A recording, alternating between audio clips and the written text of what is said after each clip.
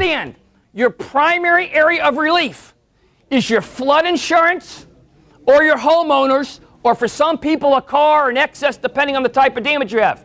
Your secondary is FEMA. So when FEMA tells you we're not paying you because you have insurance money, that does not mean they are not going to pay you.